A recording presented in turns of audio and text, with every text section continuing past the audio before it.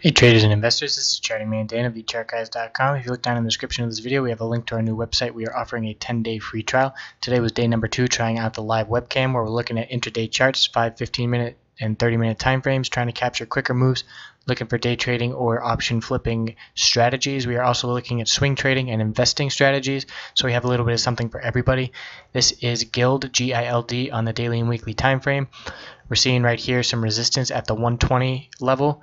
We saw it pull back on this initial bounce from the pullback of its highs, and we are now seeing the past 2 candlesticks break above 120 and pulling back. So once we get a close above the 120 level, that's a great sign for the bulls, but until that happens, we could potentially see a little bit pullback here.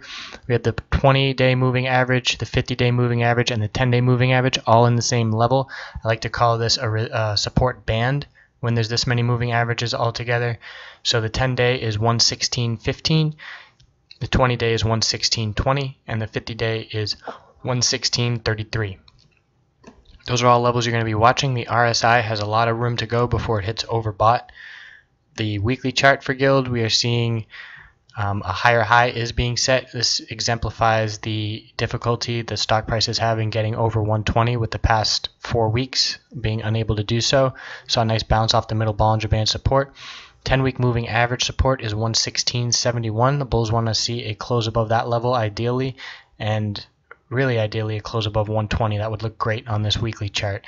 RSI still has some room to go. MACD is trending up, staying parallel to the red line with the black line. Going to have a decreasing week in volume. There's still 3 trading days left to go, but you can see comparatively this is not even close, which doesn't really mean a bad thing, although the bulls would want to see an increase in volume on a nice bullish move if that were to unfold. So we'll have to keep checking back in with GILD and see how it plays out.